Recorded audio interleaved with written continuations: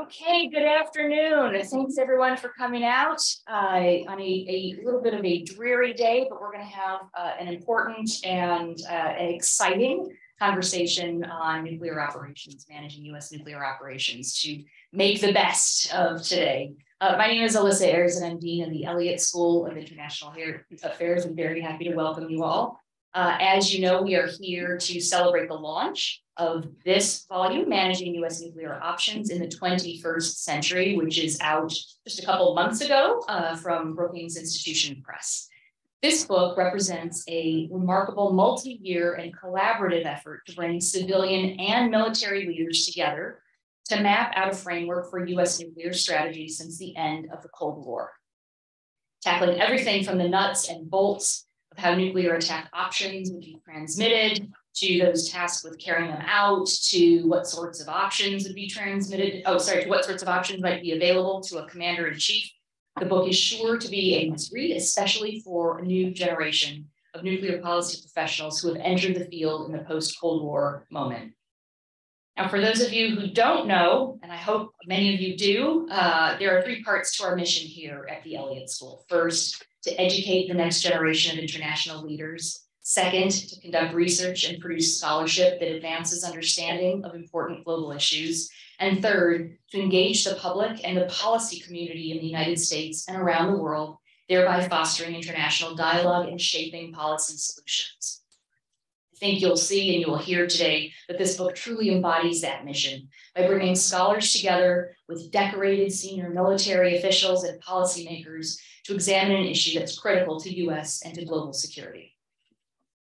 We have two important notes of thanks. First, to the Carnegie Corporation of New York for their generous support of this work, which, as many of you know, began under the vision and leadership of the late, great Jan Nolan. The Carnegie Corporation has been a terrific partner to the Elliott School, and we are grateful for their support. Second, Professor Charlie Glaser, who selflessly stepped in to lead this project after Jan's passing, and he has done an incredible job seeing it to fruition.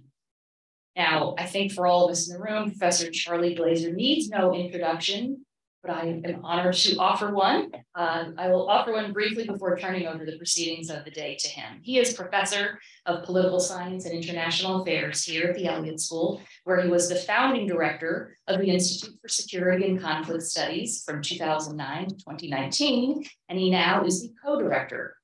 Previously, Professor Glaser was the Emmett Dedmon Professor of Public Policy at the University of Chicago. His books, well known, include Rational Theory of International Politics, published in 2010, and Analyzing Strategic Nuclear Policy, 1990. In 2018, he was awarded the International Studies Association Security Studies Section's Distinguished Scholar Award. In 2021, he was awarded the National Academy of Sciences William and Katherine Estes Award for Behavioral Research for the Prevention of Nuclear War. He holds both an MA in physics and an MPP from Harvard University, in addition to his Ph.D. from the Kennedy School of Government. So as I believe you're all aware, he's had an enormous impact on the security studies field, and in particular in thinking about the use of nuclear weapons, as his publications and accolades attest. So we are in the best of hands for today's discussion, and I will now turn everything over to Professor Glaser. Thank you. Thank you for the kind introduction, and also to all of you in the audience for coming out today. I'm going to give much briefer introductions because we have a very, very full program. What we're going to do today is we're going to start with brief comments from the editors of the volume, and then we're going to have much more extended comments from three of the chapter authors. Unfortunately, Frank Miller, who was scheduled to be here today, could not make it. So we're going to start with Brian Rudzinski, who is now a senior fellow at the Center for Global Security Research at Lawrence Livermore Laboratory, and then comments by Austin Long, who is the Deputy Director for Strategic Stability in the Joint Staff J5, which is Strategy, Plans, and Policy. So Brian, over to you. Thanks, Charlie. Thanks. It's good to see all of you here today. It's good to be back at the Elliott School. I just wanted to say a little bit about how this book got started and why Jan thought it was an important project to do and why we thought it was important to finish it after her passing a couple of years ago. So when we started this project, I was Jan's research assistant. I was a Ph.D. student in the program. Across the hall here, and it tells you a little bit about how long ago that was. I've now managed to transcend Ph.D. status to full-time employment. does happen. It does happen. So when we started this book, it was a complicated time in U.S. foreign policy and national security. At the final years of the Obama administration, there was a recognition that the U.S.-China relationship was becoming more, you might say, competitive or more challenging. There were concerns about Russia's compliance with arms control agreements, and there was a lot more discussion about nuclear weapons and facing nuclear armed challengers and how to manage those challenges in a way that both advanced sort of national interest, but also created opportunities for arms control and cooperation and non-military solutions to those challenges. And as these issues kind of started percolating up into the public conversation, Jan sort of harkened back to an animating sort of set of ideas in her career that she always kind of tried to explore in her work. The first sort of one of these themes is the tension between nuclear weapons and the requirements of nuclear deterrence and the fact that we live in a democracy in which the public is supposed to have a say about what its leaders decide. And the problem is that nuclear weapons are complex, that managing them requires a degree of secrecy. And what that means is that we place a lot of trust when we elect a president to make those decisions on behalf of the national interest. And yet, nuclear issues are almost never in presidential debates. When they are, they're very high level. Most members of the public don't really engage with these issues on a day-to-day basis. And what that means is that decisions that have to get made, that must get made, get end up made by experts rather than sort of an idealized version of the way that democracy is supposed to go. And so Jan recognized that in this kind of world, knowledge and information are power. And what she tried to do with this book was to try to spread the wealth around a little bit, to give people the tools to engage in an informed way rather than a politicized way about these really important questions. Which sort of suggests the second tension in Jan's work, which is the alternative to having experts make decisions is having elected leaders make decisions. And having worked in the Congress, she was really skeptical that you could do this in any kind of practicable way. She doubted that the Congress, is sort of the way it was at the time, had the temperament and the expertise to make nuclear policy. And that was another big theme of her work. And she saw this book as another way to put information in the hands of people who could prepare elected leaders to have more informed conversations on these issues. And while she recognized that we couldn't, this is not a problem that has a clear solution. It is something that we all sort of have to work through constantly. One thing we can do as academics, and one thing that she could do as a sort of scholar and well-known analyst, is to write a book. And we took inspiration from a book, Austin will say more about this, a book that was put together in the 1980s that covered these subjects. And like that book, this book was also an experiment. It brought together people who not write edited volume chapters for a living. They do other important things. They work in a culture that for which securing sensitive information is really important, and for which sort of putting things on paper requires a fair amount of sort of constitutional effort. And so she brought together her immense charisma and knowledge and connections and tried to get together a group of informed people who could try to speak to these different challenges. And it was a long and difficult process, and she thought it was really important, and the Carnegie Corporation generously funded her to do that. When she passed, we all sort of agreed that it was important to do this. It became more important in the latter half of the 2010s when these issues became even more central to our kind of national conversations. And we thought it would be not just an important thing to do for its own sake, but also a fitting tribute to Jan to see this book through the end, and it's great to be here today and see it out in print. So I'll leave it there. Thanks. Thanks, Brian. So I have to say what I usually say in these settings, which is, despite being a government official, I'm here speaking in a personal capacity. Anything you hear from me is my own view and not that of the Department of Defense, Joint Staff, or anybody else. That said, before I was a government official, I was an academic. And the volume that Brian mentioned, Managing Nuclear Operations, came out from Brookings in 1987. And for a certain type of scholar, for a certain type of academic, it was the Bible, and it was biblical in length.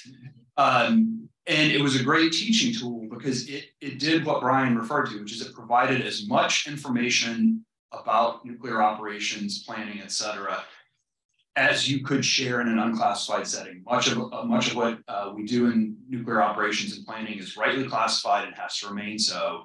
But the public does need to understand. People that write about nuclear weapons, even if they don't have a TSSCI blah, blah, blah clearance, they should be able to speak intelligently about it. So that was an invaluable tome.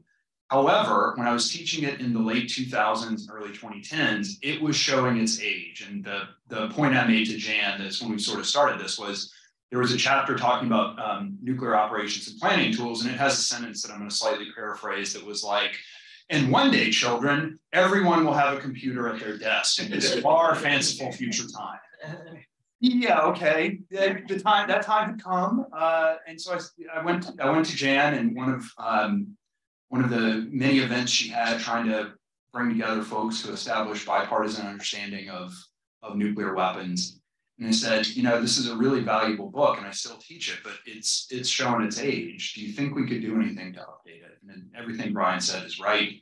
For those of you that didn't know Jan, immensely charismatic, energetic, entrepreneurial, able to get things done.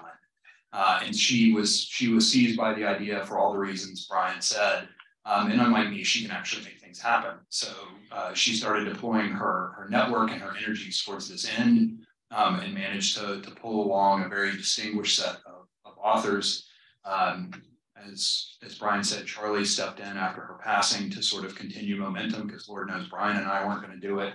So all the credit is due to Charlie on that. But I think that what we have in this volume is maybe not quite as biblical. It's certainly not the same length as the previous book. We don't cover some of the same topics, but we cover many of the same topics, which the speakers today will address. And I think we have done fitting tribute to Jan and to the original volume in terms of updating this understanding to the extent that's possible for the public and for scholars. So with that, I'll turn it to Charlie. Thank you. I would just say that there's still actually much in that initial volume that is quite valuable analytically, including a couple very important chapters and very good chapters by Ash Carter, who unfortunately passed away recently. But I do think that our volume nicely complements it. What I want to do now is, without doing justice to the other chapters, we're going to get extensive comments on 3 chapters. I'm just going to sort of give you like the bullet line on the other chapters so you have some sense of what's actually in the book. So Brian and I wrote a rather long chapter that's designed to give a foundation for people who are not up to their ears in this all the time, which lays out the basics of nuclear deterrence theory, what forces we have, broad level, how we operate them, and some of the history of US targeting doctrine. Then there are 2 chapters that are about the history of US targeting, but really focus on the role of the interactions between civilians and military officials in translating high-level civilian guidance into the war plans. And couldn't have 2 more qualified people. So Frank Miller's chapter basically covers, it's a short chapter, but it covers from the beginning of nuclear targeting up through the Bush administration, the first Bush administration. And he explains in there about the gap between the guidance and the actual plans. And then to some extent, how those gaps were narrowed, if not eliminated, in the Reagan and Bush years. And he doesn't emphasize it, but in important ways due to his own contributions. And then Jim Miller's chapter picks up in the Obama administration and talks about the targeting review in the Obama administration. And he sort of continuing in the theme of Frank Miller's chapter, talks about the importance of what he terms robust dialogue between high-level civilians and high-level military officials in terms of getting into the war plans what the civilians want and expect. Then Mike Elliott's chapter is a pretty technical chapter and fascinating chapter on how we actually translate the guidance into war plans. What actually happens? How do you do it? What's considered? How do you pick a target? And what that process looks like. And he focuses in that chapter on planning since the end of the Cold War, which among other reasons, but very importantly for technology, is quite different than in earlier decades, including various types of flexibility that are now available in terms of changing targeting. And then Lyndon Brooks, in the last chapter, looks at the intersection between arms control and nuclear operations and tries to explain the importance of nuclear operations for agreements, and makes the case in there that the agreements we get are limited or constrained in an appropriate way by the operational requirements of the forces as well as just the numbers. So that's a real thumbnail sketch. That's pretty much what the book does. I would just say for the audience, so much, and it's consistent with the remarks that Brian and Austin just made, so much of the discussion of nuclear forces is simply the forces, like what are we going to get and how many are there? But particularly for people who are knowledgeable in the business, so much of the danger, so much of the deterrent value, and in a sense, so much of the challenge is actually in what we call operations, which is sort of everything else. It's not just buying and procuring the forces, but the targeting, the translation of guidance into targeting, planning for putting forces on alert, and practicing that, and managing the force, the people, the personnel that make all that happen. And so the book, I think the book does give a very good feel for those other dimensions, and is hopefully among its contributions. So with that, we're going to change chairs. Except I'm staying here.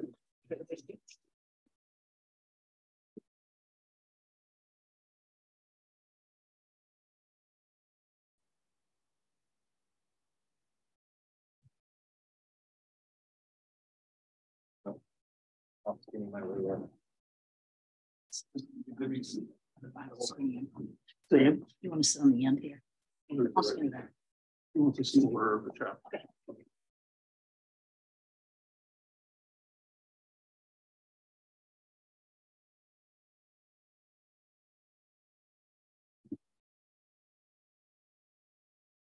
Great. Okay, I will do my brief introductions and then we'll move right through the speakers. Hopefully we'll have a little bit of time at the end for questions. We're going to start with General Robert Kaler, who retired from the Air Force in 2014. He was the commander of the U.S. Strategic Command, which I think most of you or all of you know is responsible for the plans and operations of all U.S. forces conducting strategic deterrence. So that's beyond the nuclear forces, but all the nuclear forces. Don Harvey is a physicist with extensive experience working on nuclear weapons issues, including at Lawrence Livermore, Stanford, and senior positions at the Department of Defense and the Department of Energy. And Elaine Bunn served as Deputy Assistant Secretary of Defense for Nuclear and Missile Defense Policy, as well as other positions in DOD and at NDU, at the National Defense University. They're much more, or there's some partial, somewhat more extensive bios just in the advertisement for the event. So they all deserve much more extensive introductions, but for the sake of time, we'll start with General Kaler. And Charlie, thanks very much. I'm on the upside of a cold and laryngitis that I inherited fairly from a 2-year-old grandson. Every time he comes home from daycare, seems to be carrying some new germs of some kind or other. And so, exactly, bioweapon as a 2-year-old coming home from daycare. So I'm really pleased to be here today. I know that describing the book and in some small measure my contribution to it is a very important follow-up for the things you heard about Jan Nolan. And when Jan contacted me, she said, gee, I'm thinking about having a book written, not writing a book, but having a book written. And right away, my no comes to mind. And these guys describe this pretty well. I'm not an author. This is a painful process for me to put pen to paper, unless it's writing, go do this. That's easier to do for somebody who wore 4 stars. So this, though, became a labor of love. She originally asked me, then she cajoled me, then she threatened me, and finally I accepted, and I'm glad I did, because this has been a labor of love. I know it was a labor of love for her, picked up by the editors and by Charlie, and I think by all the rest of us. My chapter is entitled Commanding Nuclear Forces, and that's what I was privileged to do. My first time having the word commander associated with my name, I was a first lieutenant, crew commander of a Minuteman crew in Montana. You would think the word commander associated with a first lieutenant and Minuteman missiles sounds like a really big, important job, and I would like to say it is, but my command included me and one other person. However, that sort of began something with me. I found that mission in still the height of the Cold War was incredibly, incredibly important. And I began to experience firsthand those pressures that are on the human beings that are at the tip of the nuclear spear for us.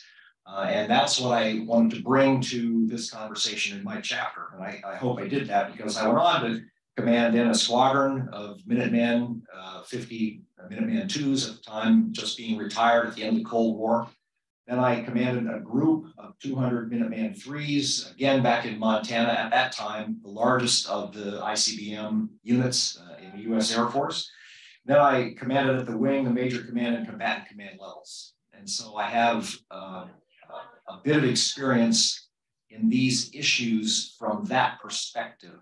I'm not a policy maker, but I contributed to policy making. And that's something that is an important feature of this book, I think, is that relationship between military and civilian leaders who are charged with developing policy and then implementing the measures to carry it out. So I'm going to bring you a firsthand perspective. There are unique leadership challenges associated with nuclear weapons, particularly since the objective here is nuclear deterrence, not nuclear war. I don't think you would ever find someone wearing a uniform who likes nuclear weapons. I think you'll find a lot of people wearing uniforms who understand what nuclear weapons bring to our national security and the foundational role that they play in our national security. The most recently retired commander of U.S. Strategic Command, Admiral Chas Richard, said not so long ago, and I agree with this, which is why I'm quoting him, and he said it publicly, which is why I can. He said, everything else depends on nuclear deterrence. Everything else depends upon nuclear deterrence. We don't have nuclear deterrence, nothing else works in our national security arrangement. I think that's right. So, waging deterrence, I believe, is an apt description of the primary purpose and focus of our nuclear commanders and the people that they lead. So I'm going to use a few selected quotes from my chapter to highlight just a couple of things that this would be called, maybe if I was doing a commercial, a teaser. So this is going to make you want to rush out and get a hold of this book, I'm sure. And if not, here's a little bit about it. First, this is a quote: to sustain a credible and effective nuclear deterrent, the warriors at the tip of the nuclear spear must have unequivocal and unambiguous clarity, commitment, and support from the chain of command that demands their efforts. This is an ageless leadership principle that we ignore again at great peril to the nation. Transition in the nuclear forces from Cold War to post-Cold War happened over 3 decades. And during those 3 decades, the clarity that we had in the Cold War about purpose and mission and threat and urgency began to diminish. And while policymakers continued to say that nuclear deterrence was foundational to our national security, they didn't back that up with the actions that they took. In some cases, nuclear forces were put on a starvation diet. And when 9/11 occurred, for good reasons, the nation's security priorities changed. The problem was that after a while, the people who do this mission looked around and said, this must not be as important as everyone is telling us, because we can't get things fixed. And no one is paying attention to us. We don't need much, but somebody has to pay attention. And over time, the focus began to drift. And we had some very unfortunate incidents that occurred that I think got policymakers and senior commanders' attention, fortunately. And a number of improvements and changes were made. And I think that those were all very, very critical moves that the nation took. And I would commend to us that we had best be very careful about the people who sit at the tip of this spear. The second quote that I want to give you is related to this. Although policy plans and hardware typically dominate the conversation, the men and women who operate our nuclear forces and maintain, secure, and support the nuclear mission form the most important component of the U.S. nuclear deterrent. Absent their dedication and professional performance, policies and plans are empty words and weapon systems not a credible threat. I wanted my chapter to focus on the human dimension of this, because it's the people that form the deterrent. You put new hardware out there, but it doesn't mean anything unless that hardware is staffed and operated by people who are highly trained, well-led, motivated, and who understand what their responsibilities are, understand why theirs is the highest standards among a military that has high standards everywhere. Theirs are the highest. Why?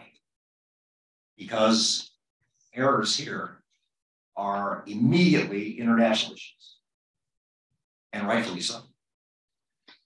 This is one of those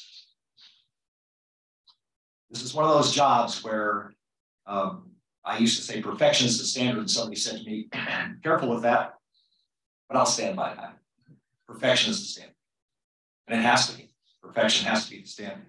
And that's not to say that you don't have perfection in other aspects of our military. You do. You know, if you're dropping an iron bomb, you better have the coordinates right. There's perfection requirement there.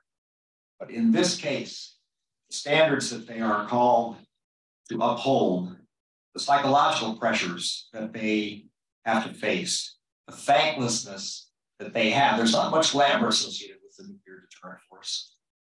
I can tell you that sitting in a missile launch control center tonight, where it's colder down there than it is outside, probably, and you are wondering if anybody else in the world is awake, that is a thankless job. There is no glamour associated with that. And it is a mission that is never ending. It never ends. You don't get any kind of satisfaction out of completing the mission. Mission is deterrence. Now that requires combat readiness. And that requires combat readiness every day. And that extends as far into the future as you can see. It started in the late 1940s. That is not to say that our conventional forces don't do something important. They do. Everybody contributes to deterrence. But that commitment in the nuclear forces is something that drives them, and it drives their commanders, and it drives the standards and the other unique ethical and legal challenges that they have, because deterrence credibility depends on human factors. Third quote I want to mention is, STRATCOM commander serves as the military advisor and expert to the Secretary of Defense and the President. The commander also provides military advice and expertise to the Joint Chiefs, its chair, and to Congress. The 21st century is not a repeat of the Cold War.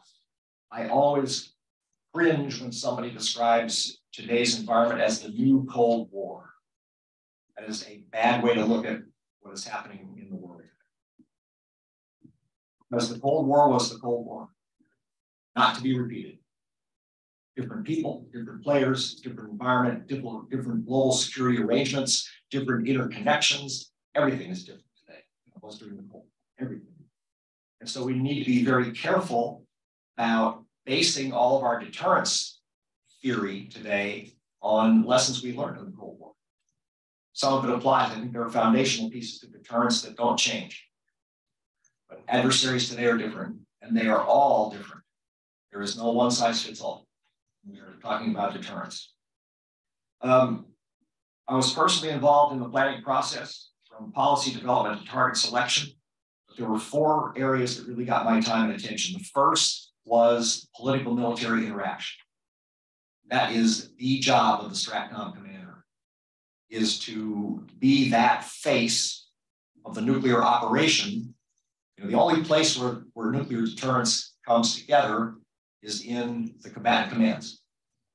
That's where the forces, people, plans, policies, and everything come together to form the operational part of our deterrent. And so my job was to make sure that the policymakers and the military people understood one another. We didn't always agree, but we understood one another, and we moved our collective efforts forward to achieve the policies that the nation has laid out for nuclear deterrence. The second one that got my attention was planning assumptions. As I say in my chapter, except for the use of 2 crude weapons 75 plus years ago, no one has ever experienced a nuclear war. There's a lot of theory here. We make a lot of assumptions about nuclear war, what it would be like, how we would do it, what would happen, what would escalate, what wouldn't escalate. And the stakes are enormous. It contributes to deterrence, in my view. The fact that this is an abyss with unknowns, I believe, is hugely important for leaders around the world when they are considering whether or not you will take that step. Legal constraints is another very interesting issue. I think it is clear for many decades, U.S. policy has directed the planners to comply with the laws of armed conflict. I was never in a meeting where we talked about targeting or planning or exercises where we did execution. There was not a lawyer with me, not making decisions, but telling me whether or not we were on firm legal ground. That's important. And I think that's a factor that contributes to the credibility of our deterrent. And then finally, plan integration. Doesn't make nuclear war more likely if you include nuclear weapons in plan. It makes it less likely. And so people say, well, you're practicing nuclear war. Yep. You better. Because the credibility of the deterrent depends on it. And finally, the last thing that I want to mention is to release nuclear weapons, crews must have an explicit order from the President of the United States. While all U.S. military forces operate under strict civilian control, Commander-in-Chief retains sole authority to order the combat employment of U.S. nuclear weapons. That authority is not delegated down the chain of command. So I spend quite a bit of time in the later part of my chapter talking about the nuclear command and control system, nuclear command and control, and the nuclear decision process. That has become a public issue periodically. Certainly several years ago, it was a public enough issue that our prominent political leaders, to include the Speaker of the House, questioned whether or not the president should have that sole authority. It's an interesting conversation to have. And I give you my perspective on it in the chapter. So with that, there's a lot more in the chapter than that I can mention right here, aside from reading it to you. And last time I read something to somebody, I got a cold. So I'm not going to do that. And I do appreciate being here. And thanks, Charlie, for your role in all of this. And I look forward to hearing from my colleagues. Great, thank you. John. One of the last times I was in this, can you hear me? The last times I was in this room was for Jan Nolan's memorial. Remembers, I think, Charlie, you had some wonderful remarks. On behalf of my co-author, John Warden, raise your hand, John, so people know who you are. I'm pleased to spend a few minutes walking you through chapter 7 of the book addressing U.S. nuclear command and control system, what that system is designed to do, and issues regarding its modernization. By the way, I started out in this business in the late 1970s. My first assignment as a young Ph.D. at Lawrence Livermore was to calculate the vulnerability of satellites, which are critical pieces of the NC2 system, the vulnerability to radiation environments produced by high-altitude nuclear detonations. Such detonations augment trapped electrons in the naturally occurring Van Allen radiation belts. My job was to calculate the dose to those satellites flying through those belts so that any degradation in system performance or system life could be assessed. Not to be too cute, it was a blast. One of the guys I used to hang out with then began his career in national security with a similar focus on the NC2 system and its survivability to Cold War threats.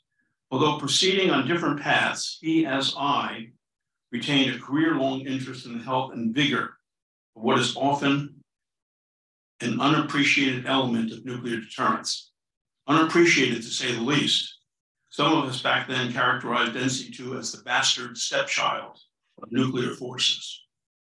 That guy Ash Carter, may he rest in peace, during his Pentagon career as Assistant Secretary for Policy, Undersecretary for Acquisition, Deputy Secretary, and then Secretary of Defense, drove a change in culture that led to increased, very senior level attention to the sustainment and modernization of the nuclear command and control system and capabilities.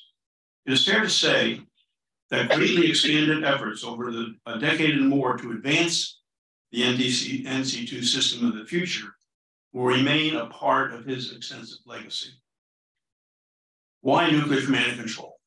Critical nuclear deterrence is the command and control system that links US forces, ICBMs, SLBMs, nuclear-capable heavy bombers, and nuclear-capable fighter aircraft with presidential authority. It must operate even in the midst of a major nuclear crisis with potentially accelerated decision timelines. Absent effective command and control, these forces are useless because they cannot be executed. Reliable, effective NC2 is a must, irrespective of the size and composition of US nuclear forces. What is the NC2 system? Today's NC2 system is a legacy of the Cold War. It is fundamentally the same system that we had in place in the 1970s and described by Ash Carter almost 40 years ago in his seminal article in Scientific American. There has been upgrading and modernization of components, but the fundamental systems architecture remains as it was back then, characterized by information technologies and electronics that range from modern day to 1960s vintage. Portions of the system are dedicated to the nuclear mission. Other portions are multiple use and employed during general purpose military operations. An extensive program deemed Next Gen NC2 is now underway to field a modern system that will be responsive to anticipated future threats. Basic elements of today's NC2 architecture include launch detection satellites and radars, ground-based radars for early warning of attack. 2, facilities to interpret early warning information. Airborne, ground, mobile, and fixed command centers. A command center is a central node for receiving and authenticating presidential decisions and communicating them to forces. And satellite, air to ground, air to air, air to undersea, as well as landline communications. Fielding and modernizing nuclear command and control systems rely on a discipline well-grounded in certain key principles. To avoid mischaracterization of an attack, 2 distinct physical means for launch detection, both satellite infrared sensors and radar, ground-based radar sensors, are used in attack assessment. Nuclear command and control systems are hardened to robust nuclear environments, including multiple survivable communications links between command centers and forces. As Bob said, only the president can authorize use of nuclear weapons. Never are they to be used in any other circumstance.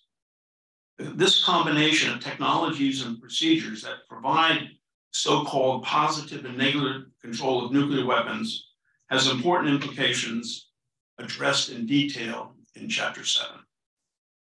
What is the NC system supposed to do? It has 5 functions: provide clear, unambiguous, and timely detection and characterization of attack. 2, establish a conference among the president and senior advisors to convey critical information needed to assess the attack and determine a timely response.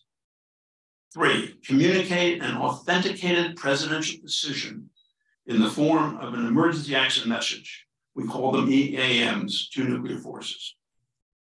4, provide enduring control of surviving forces.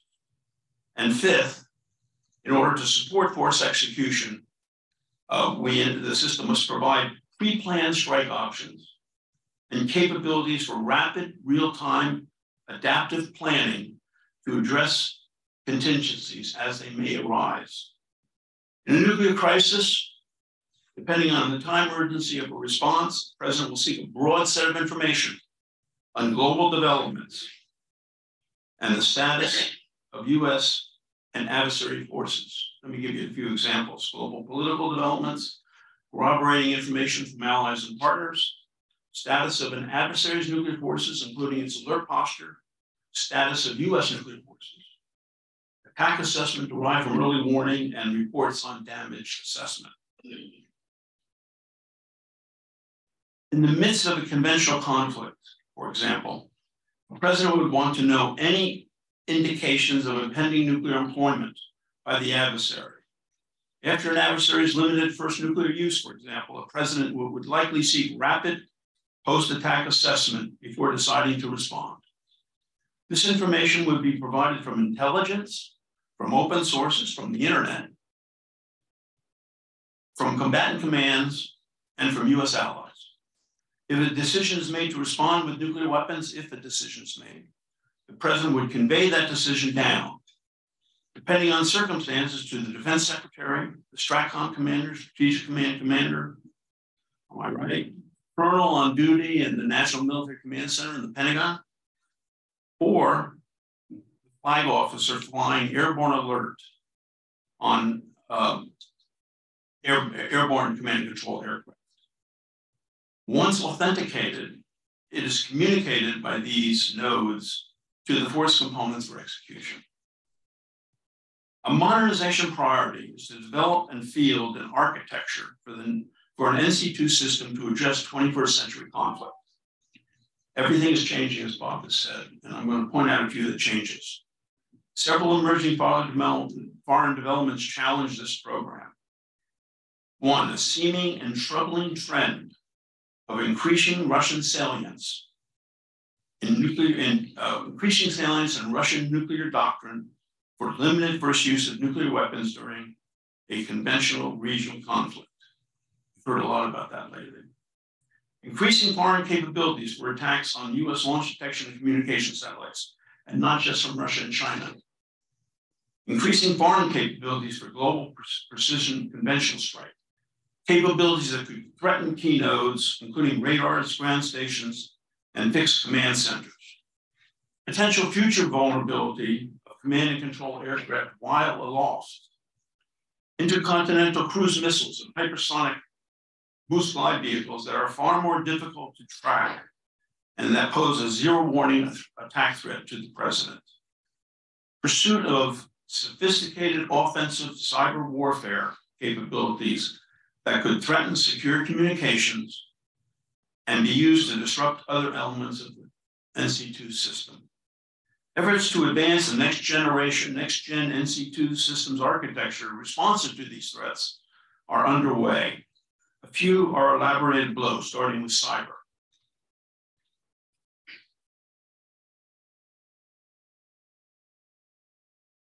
The cyber threat to NC2 was not even an afterthought in the 1970s origin system. Today, some of us lose sleep worrying about this threat. Cyber penetration of NC2 raises two concerns: the ability of hackers to prevent an authorized nuclear response to an actual strike, or two, instigate an inadvertent launch of forces absent of real threat. On the former, an adversary could cause early warning systems to miss or mischaracterize an attack, disrupt the links that support presidential conferencing, alter or block a force execution message, disrupt missile launch control systems, causing a delivery platform to malfunction, or cause nuclear warheads to dud on arrival. On the latter, an enemy hack could cause early warning systems to report a launch where none occurs, bypass launch control safeguards, or alter or block a war termination EAM. While such attacks are not implausible, existing NC2 provides means to mitigate this risk. Next-gen NC2 must devote renewed attention to this risk as foreign cyber capabilities evolve. Senior leader communications is another issue. A president may wish to securely consult with a broader set of advisors, as well as foreign leaders from allied, partner, and potentially adversary countries. This is in the context of a complex modern conflict scenarios characterized by conventional operations with allies and partners, combined offense and defense, and response to possible nuclear use. Communications could take place with the president at the White House, on the move, at a trip location, or at an undisclosed site. The demand for high-quality voice, video, and data transmissions in these contingencies and in potentially stressed environments greatly exceed the capabilities developed for the Cold War. Modern early warning. Early warning will become increasingly challenging if Russia and China deploy, as I referred to earlier, intercontinental cruise missiles and hypersonic ballistic vehicles. A collection of warning satellites and radars optimized to detect and track ballistic missiles will struggle with maneuverable hypersonic systems and low-flying cruise missiles. Such systems potentially pose a zero-warning decapitation threat to national command authorities. At a minimum, there would be increased uncertainty about adversary intent when and if such launches were detected. U.S. modernization of early warning systems must account for a full complement of adversary means for strategic strike. Increased presidential decision time, and I have to give John and his work at IDA a shout out here because they produced a report for the Congress, which was extraordinary. No president, I suspect, has ever fancied the choice to either launch ICBMs quickly before enemy warheads arrive on missile fields or wait and lose them. President Obama's nuclear employment policy issued in 2013 called attention with the Cold War's end to a significantly diminished probability of a disarming surprise nuclear attack. It directed a look at options to reduce, but not eliminate, the role of ICBM launch under attack in US planning, and thereby increase the time to make critical decisions bearing on national survival. Ensuring the ability to detect short or zero warning threats, such as those discussed above, would facilitate evacuation of the president from Washington and reduce pressures on an early decision to respond. Chapter 7 details several other means of increasing decision time. Satellite communications. Today's satellite communications architecture is based on very few expensive, multi-purpose, high Earth orbit satellites that are vulnerable to direct attack or disruption of their data links by jamming or other means. These satellites are becoming more and more dual-purpose assets, providing command and control for conventional as well as nuclear operations. A debate is underway, may be well underway, may even be decided, I'm not sure, about whether to continue with this approach or to evolve to a proliferated, low Earth orbit constellation of many small, single-purpose, cheap satellites. Such a constellation would be designed for rapid replenishment to restore lost functionality should a portion of the system come under attack. Given the emerging vulnerability of satellite systems, other options must also be examined. Some hard choices on the way ahead for global NC2 communications must occur before a next-gen system architecture can be finalized. Survivability of nuclear command and control aircraft. Once aloft and outside integrated air defense zones, NC2 aircraft were generally thought to be survivable for an extended period. We need to rethink this, particularly as we move to replace aging aircraft. Specifically, Air Force One, the NAOC and E-6B TACAMO, which are command and control aircraft, may become more vulnerable to detection and targeting than in the past. Advanced sensors with faster processing will improve the ability of adversaries to exploit electronic communications and other unique electronic signatures to locate, track, and target mobile platforms. Chapter 7 raises other thorny NC modernization challenges, as well as some ideas John and I offer for addressing them. And I refer you to the chapter because there's a lot of nice pictures in there that take the place of the words that I've been speaking to you. But success in this effort, this modernization effort, conveys an important message for nuclear deterrence. That is, US forces cannot and will not be neutralized by attacks on the NC2 system. And with that, I conclude. Thank you. Thanks. My chapter in this book is about extending nuclear deterrence and assurance to our allies. It looks at the post-Cold War era, as Charlie pointed out, the whole book does.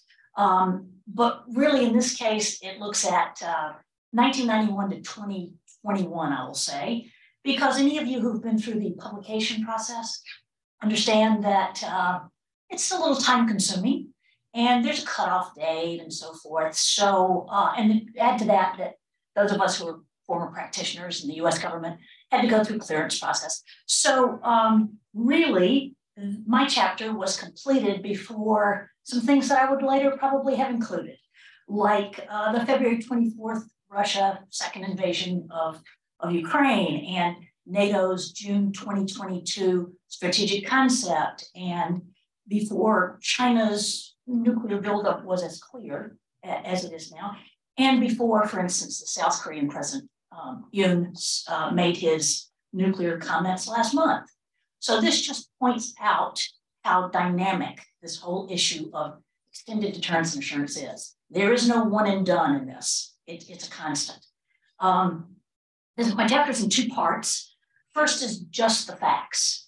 You kind of baseline of current as a publication, the Alliance nuclear strategy and policy, the forces, the consultative mechanisms, the operational practices, which today differ a lot from earlier Cold War period. And not everyone seems to understand that. And that I'm looking at alliances in Europe as well as in the Asia Pacific region. And that I think that part was to provide a foundation, not just for longtime practitioners, but also people who are newer to the subject. The second part is my observations as a 40-year practitioner of extended deterrence and assurance. I started my career and with the 1979 NATO decision on the dual track decision deployment of INF Pershing II ground launched cruise missiles, along with arms control negotiations with the then Soviets based on their deployment of SS-20 missiles. So I mean, this was a big deal in the extended nuclear deterrence assurance arena.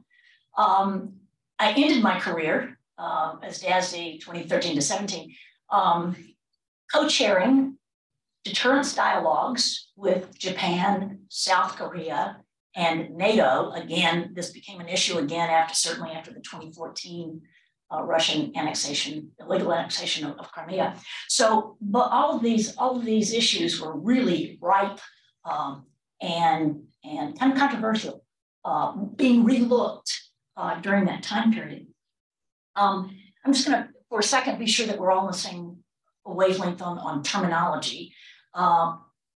The chapter focuses on extended nuclear deterrence. Now, for allies, deterrence has multiple parts. There's what they do for themselves, their own capabilities and words and actions.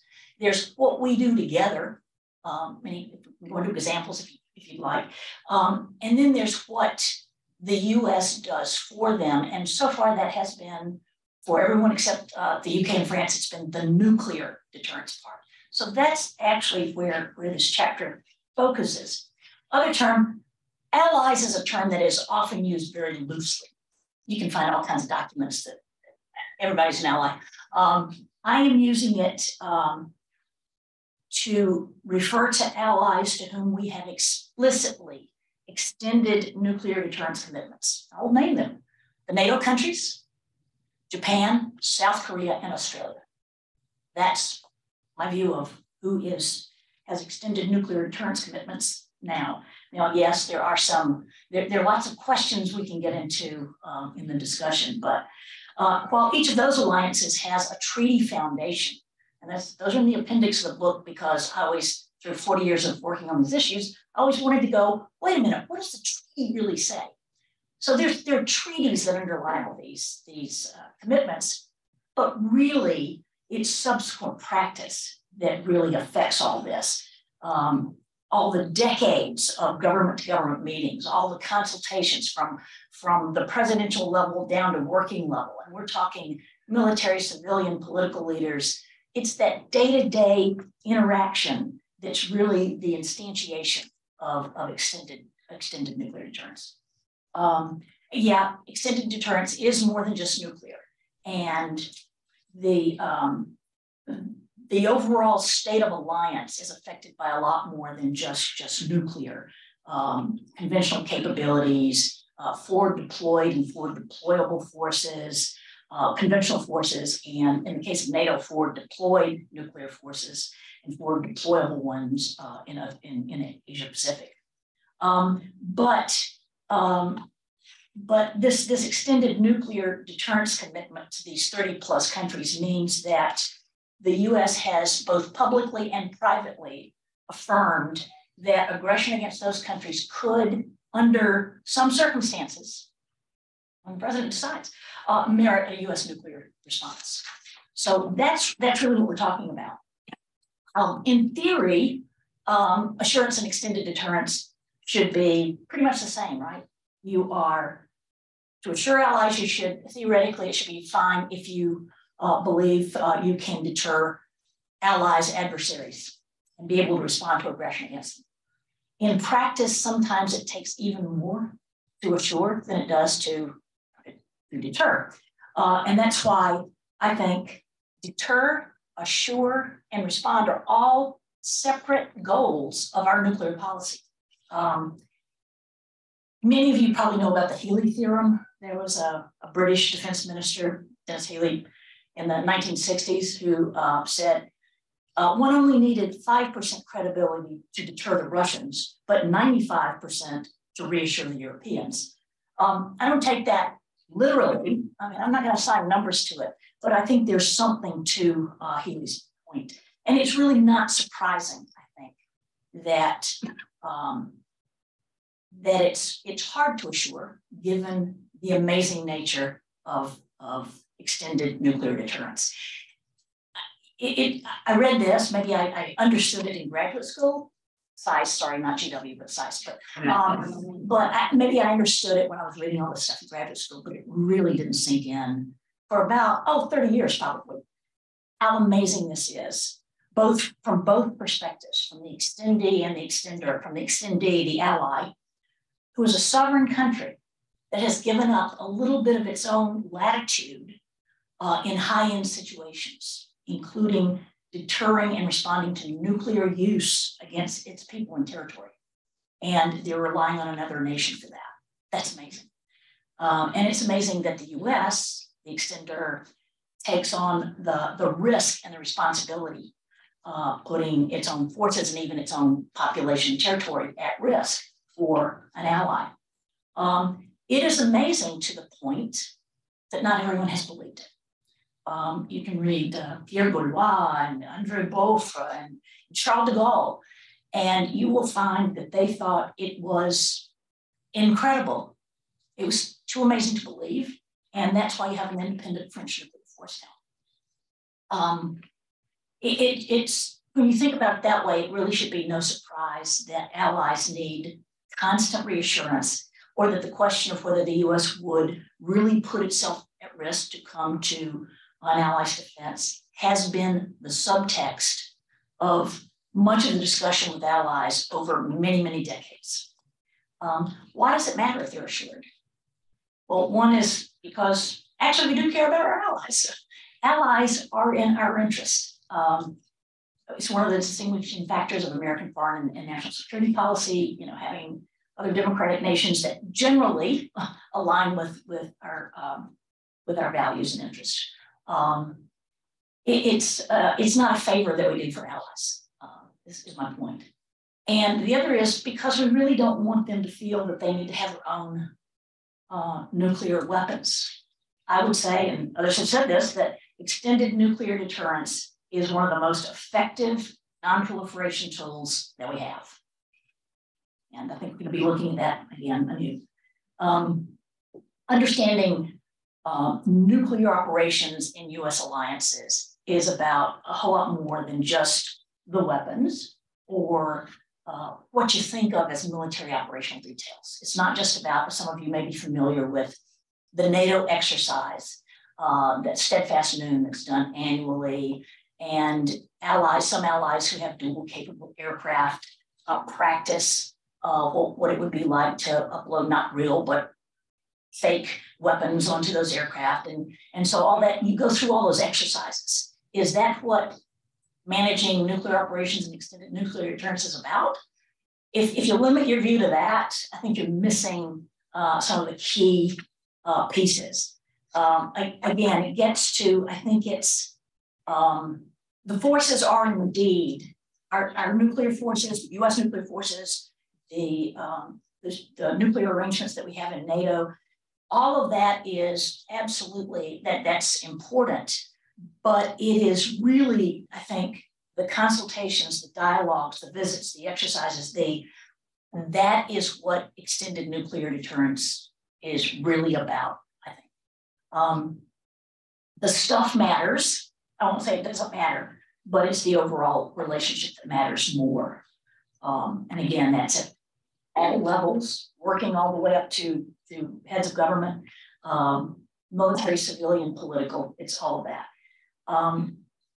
Of course, it may be changing a bit how allies see this. It's always going to change based on threats as they change. And we've certainly seen some changes in recent months and years. Allies' threat perceptions, which may not be the same as ours.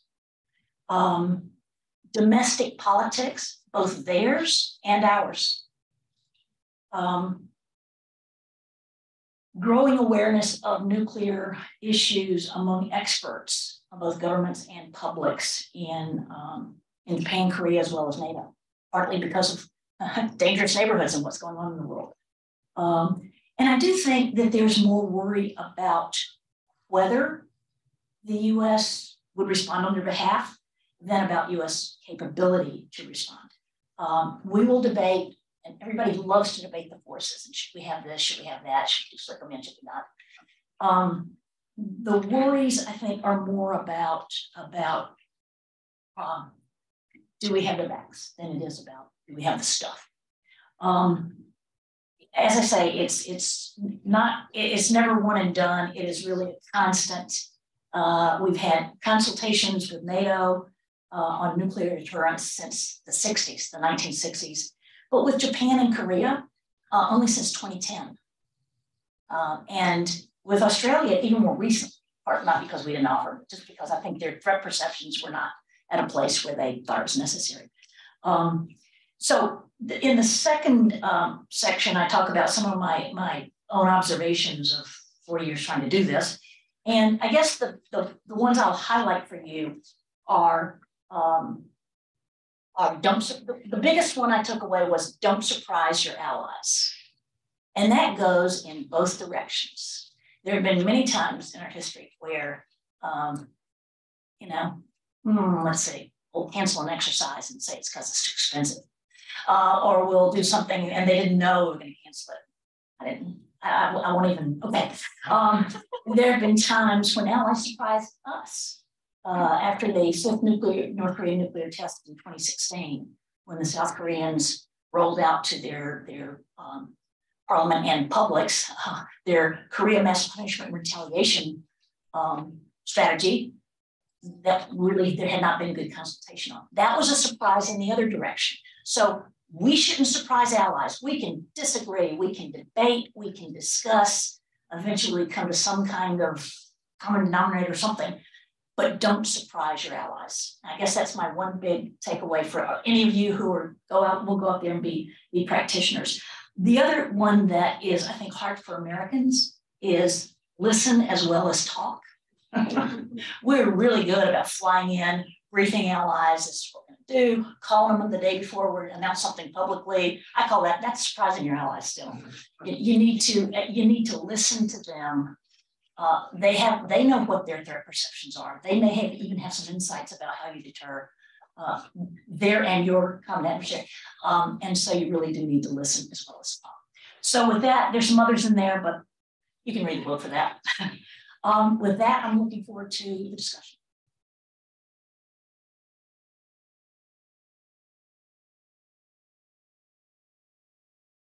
I thank all of our speakers for keeping in their time limits, but there's plenty of time for questions. So we'll take questions, but I just add that I think I said this when I was making the introduction, but one thing you see from this panel, and you see it throughout the book, is just like the depth of expertise and experience. It comes through in the kind of nuance that is you don't get from newcomers. And I think that all these remarks, each impressive in their own ways, had that element.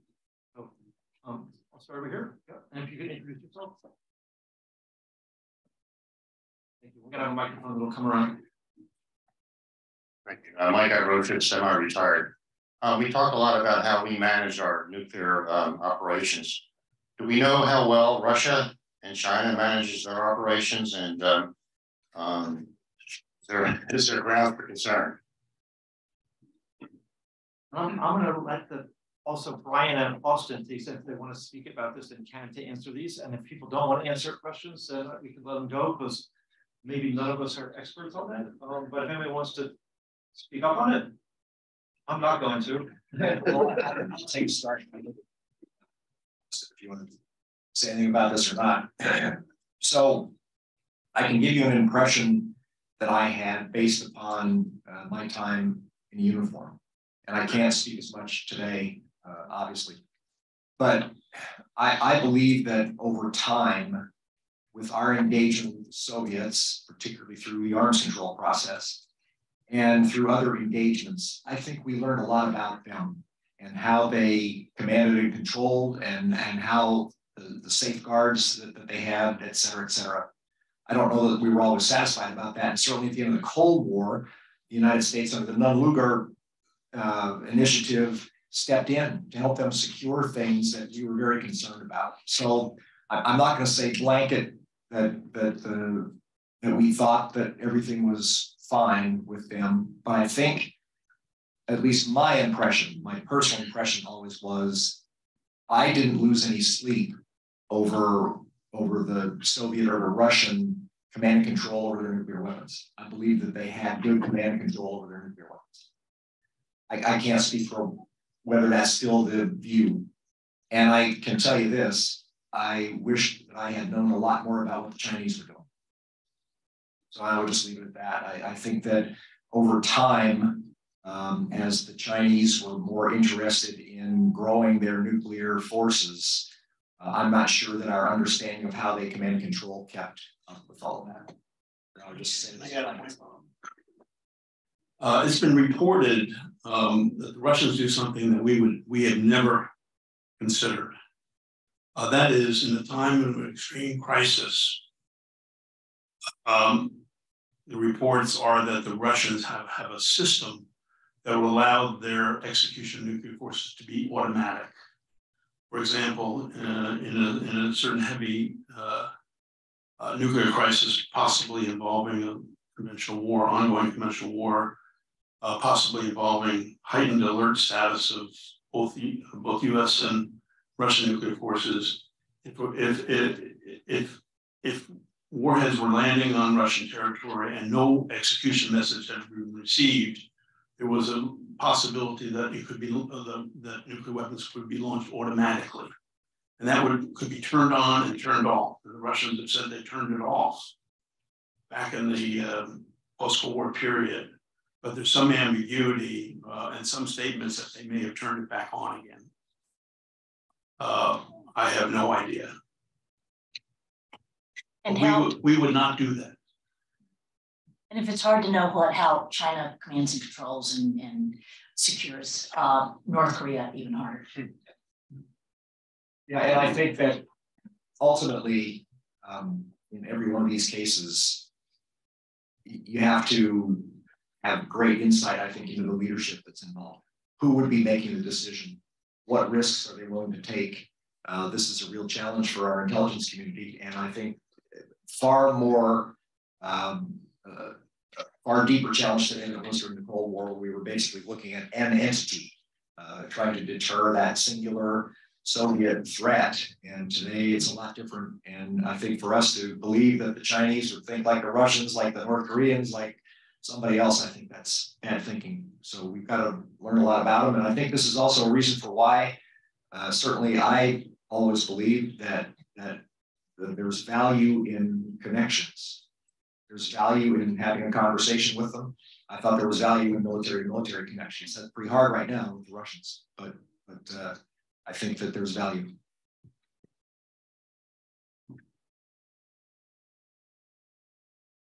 Sir Alexander Wright, graduate student here at George Washington. My question for you is about dual use technology in the nuclear field. So you mentioned, Dr. Henry, about the satellites. Harvey, I apologize, my apologies. About the satellites that could be used for dual uses. And I think that there was a recent paper that talked about targeting Chinese assets could feel as though we're degrading their nuclear response capability, and that could provoke an unintended nuclear response because of the dual use. I think one of the things that you mentioned was single-use satellites.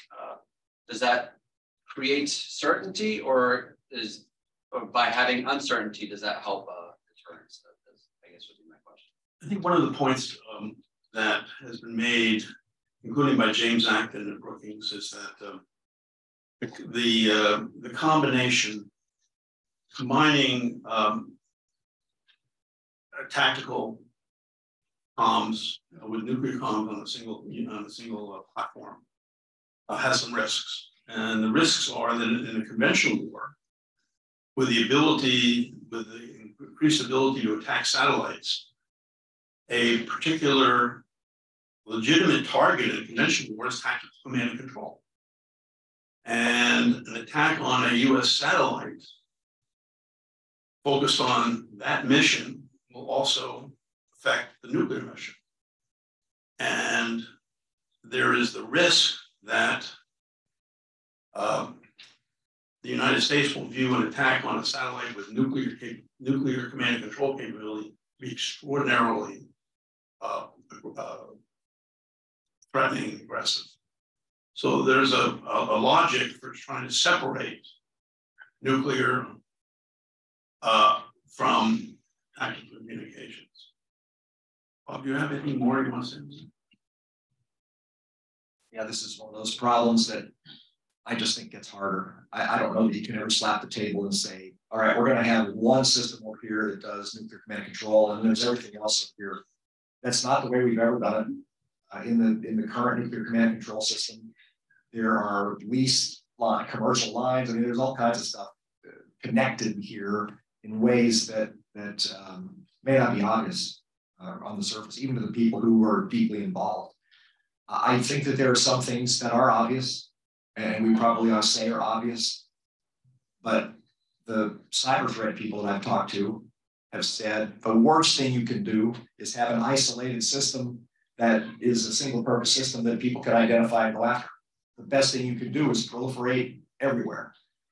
So I just think that this one is going to be really hard. I don't know that you can completely isolate a nuclear command and control system. I think that you can have some things that are obvious. Even our sensors, the radar sensors, their primary purpose is missile warning, but on a day-to-day basis, they're doing space surveillance. So I just think this one's hard. I think though, this gets back to a question about, are there such things as red lines? I think you have to be careful with that whole notion that something is a red line. If you do this, then that happens, or if you do this, then that happens. I think we've just got to be clear that there is risk from an adversary, that an adversary is taking risk if they are deciding to do the following things. And I think that plays into our nuclear policy, which says we do not have a sole use policy. We do not have a no first use policy. And so the reason for that is, Mr. Enemy, you are taking all the risk here. You are taking the risk. So you can speculate whether or not that would cause us to react in a certain way, but I think you're taking the risk. Thank you. Hi, my name is Molly Grace. This is more directed to Mr. Bunt. I'm really interested in extended deterrence. Good. And so I was wondering, what do you think? I was wondering if you could speak more on President Yunus' inflammatory behavior. Yeah, I think you're referring to, he said last month, into this month, about maybe the US needed to either bring back nuclear weapons to the peninsula or maybe South Korea might need to get its own nuclear weapons. Is that what you're referring to? Yeah. I'm paraphrasing from press reports. So the whole idea that South Korea has been concerned for a good long while, given multiple North Korean nuclear tests and missile tests, those this year. Everybody's kind of waiting for the 7th nuclear test. And those all make the public aware again of what a dangerous neighborhood it is. And so there have been public polls in South Korea for some time that basically say that the ones that consistently over almost a decade will say things like, gee, maybe we should have nuclear weapons deployed here, or we should get our own nuclear weapons. Public opinion polls are not, that's not how we run our foreign policy, so I don't think that's definitive.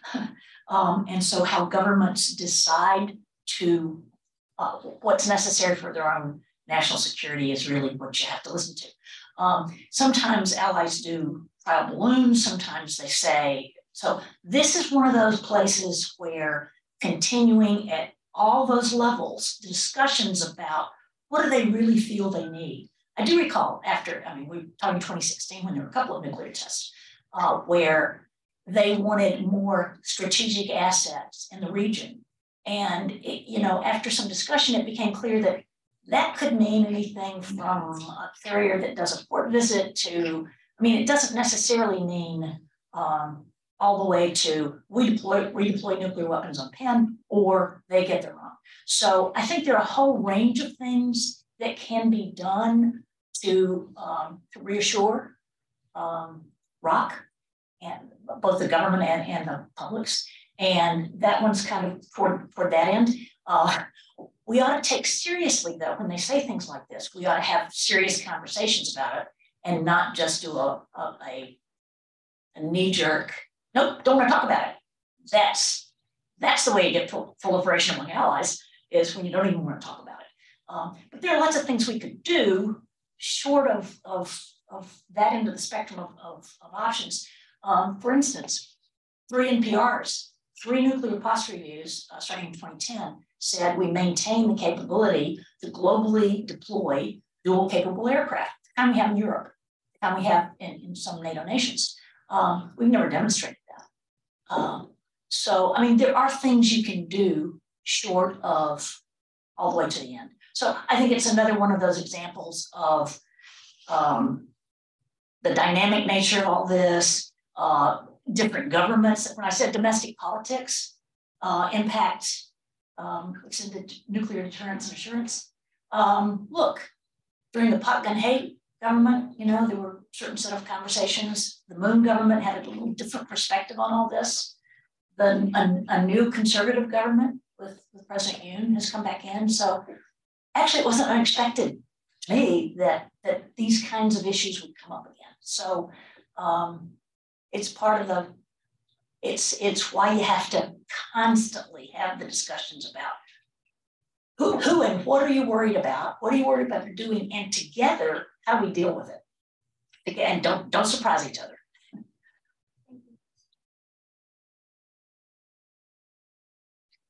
Hi, Jenny. I'm not actually speaking here, but thank you guys for coming to speak to us. I have a question for the general. You spoke extensively about the need for perfection in nuclear operations, but also the need to develop a new strategy. I was wondering if when developing a new strategy, would there be limits for mistakes? And if so, what will constitute a small mistake as opposed to one that would damage relations long lasting?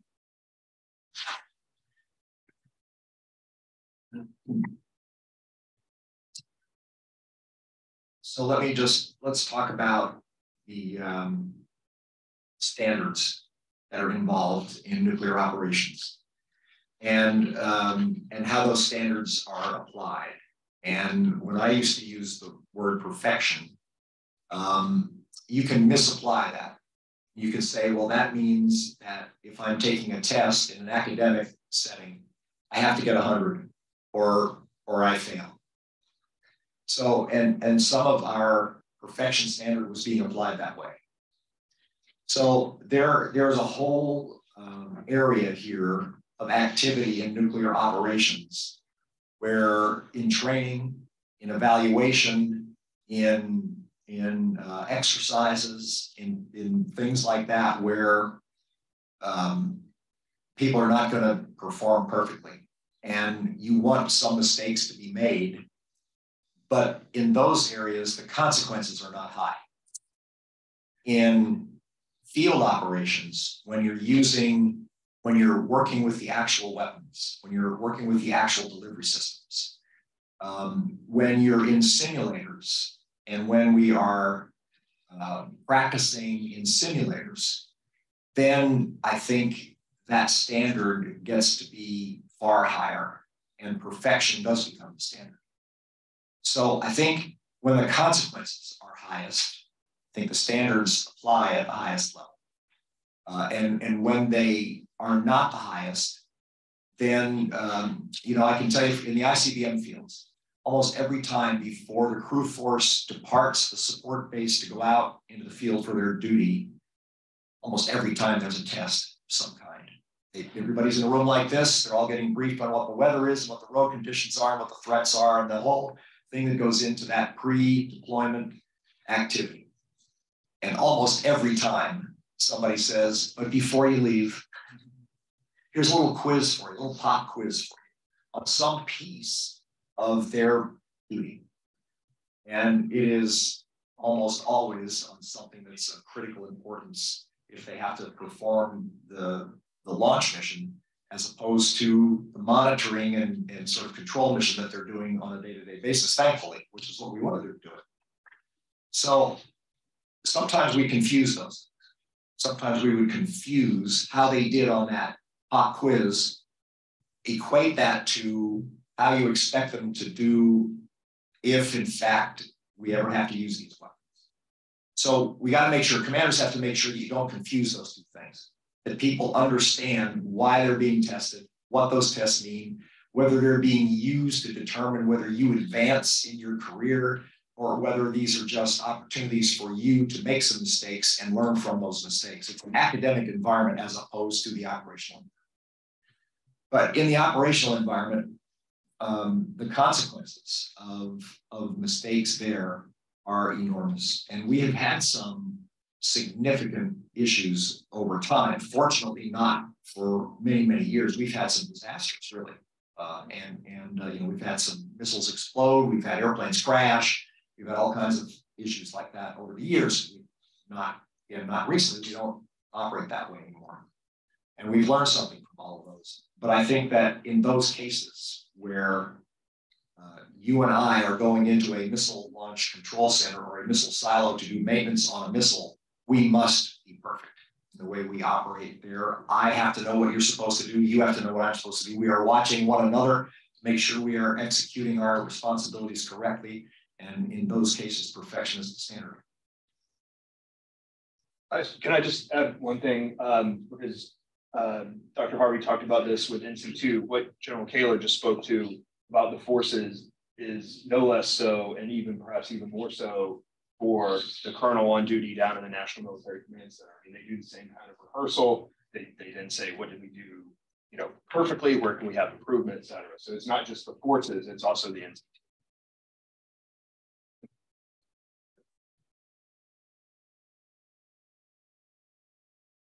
I'm a student, undergrad student, GW. I have two questions. The first is related to the organizational learnings in nuclear operations. As you know, the nuclear operations is different from, say, nuclear strategy or nuclear politics because it primarily involves a military organization. Although there are civilian decisions to launch, the whole execution is primarily from the military organization. And as the general here said, the nuclear operations, we pursue the goal of perfection, but perfection demands the improvement, and not only to mechanically improve it, but also to set a perimeter. How do we assess the improvement? How do we assess the problems? If you don't know the parameters, the organizational learning is not possible. Maybe you in the wrong way, right? But organizational learning usually happen like when there are frequent like employment of organization like in real world tasks. But like in terms of nuclear operations, like our primarily like task is deterrence. Like you don't get a chance to really practice what after deterrence failed and you need to launch the whole thing. So I mean, yeah, it's sort of puzzling for me, like how does like say military, like U.S. military as an organization improve its practices and effectiveness and reach perfections through the organizational learning, even in an environment that like there is a real test. Thank you. And also, I forgot, almost forgot. Yeah, no. One question is good. All right. Thank you. So one hallmark of nuclear duty is that there is a simulation world and there's a real world. In the simulation world, which all three of the triad legs have, there are simulators that our crews practice in and are evaluated in. Those are pretty high fidelity simulators, and they get the opportunity there to practice the full range of their combat missions. In the real world, obviously, we don't want them to practice that because that would mean we've gone to war. So you do as much in exercises and in the real world as you can, and recognizing that there are limitations. Our nuclear forces are inspected more frequently and with more intensity than any other military force that we have. Those that have been part of those forces will tell you that they're either finishing the last inspection or they're preparing for the next one. That's the level of intensity that is actually a psychological fact for those forces. So there's a simulation world. I can tell you again, in ICBMs, I launched missiles in the simulator hundreds of times. I never launched one real one on the test range. I never launched one real one.